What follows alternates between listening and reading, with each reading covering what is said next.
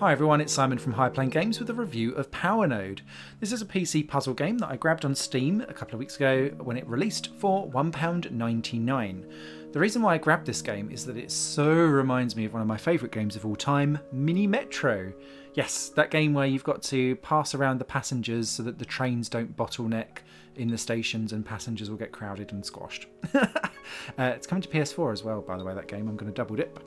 This is very similar, but instead of passengers, you're basically replacing it with sums and maths. And so slightly less sexy in terms of subject, but it still works really similarly. Instead of train stations, you've now got number stations, and they're circular and they will be filled up with green liquid whenever you basically send the correct number to it. You do that by basically using the diamond-shaped numbers on your screen, who are like emitter pulses. So a 1 will pulse out a 1 every few seconds, a 2 a 2 every few seconds, a 3 a 3, and so on. And everyone works at the same speed. So you will start off with a 2 and a 3 emitter, and you'll need to join them together to make a 5 node, and then push the 5 out to the 5 station, thus filling it up. That will then turn into green liquid, fill up the station, and once the liquid reaches the top, the station is full, it will pop and disappear. And essentially any node that's now not in the working network that you've built up will then disappear with it. Now, as it gets more trickier and you get different stations with different numbers and they'll pop up randomly across the screen, you've got to think and reprogram your brain and therefore your network into what's the most efficient way of doing something. And that's where my brain falls down because I'm not so good at that. But I love games that try and challenge me on it, and I'm just like, I wish I could do so much better. So I'm really sorry that the gameplay that you're seeing on here is just me derping. I have no other explanation for it. So yeah, what I really liked about this is that, especially early on when you're dealing with like 2s, 3s, 4s, 5s, trying to get those nodes together and really being efficient makes you really think about actually how you're going to do something, because the more things you connect to a node or connect from an emitter, obviously it can only do one at a time and it will go round in a cycle, but it's always at the same speed. So the more you rely on a specific node, the more bogged down it gets, the slower and therefore less efficient that it is. So as stuff pops up around the screen, you're constantly thinking, oh, can I now actually get rid of that part of the network and rebuild it over here so that I can send out the emitters much more quickly. And it's quite geographically focused because you're looking at like rate of travel and length of distance for nodes, as well as how bogged down they are.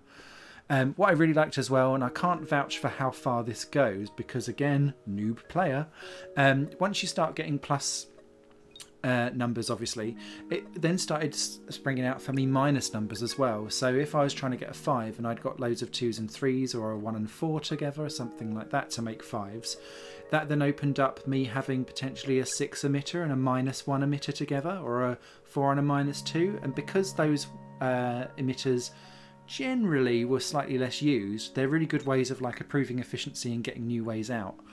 But yes, you then have to think about where you've the placement of stuff as well, because it's all straight lines, there's no curves in this game, so you need to kind of think of that as well. And the game does like to throw up a random and you're like, oh, that's going right the way through the middle of everything, grr. And you've just got to kind of make something slightly longer and therefore less efficient, so then you're like, no.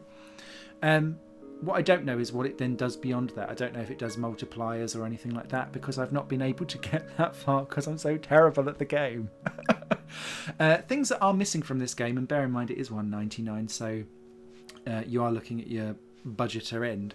I wish that there was some like random seed generator or something like that, or at least some humanly programmed levels, so that everyone is actually can have maybe like an online leaderboard, but that you can have the same experience again and again and do a better score on that same experience, because then you can tell whether or not you're getting better at the game. For me, although it's random procedurally generated levels, they do seem to stick within a certain framework, so that they aren't wildly massively different, and they all start off relatively the same as well for the first few nodes before it branches off somewhere. The higher your score is that you get down the bottom, then the more things it likes to throw at you, obviously.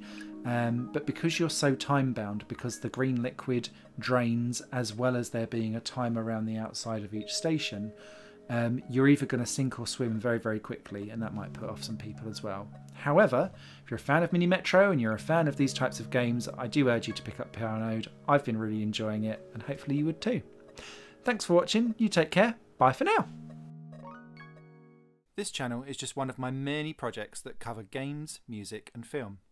If you enjoy any of these and would consider supporting me to develop further in the future, you can do so by visiting patreon.com/Satorimon. Thank you for your time and for watching the video.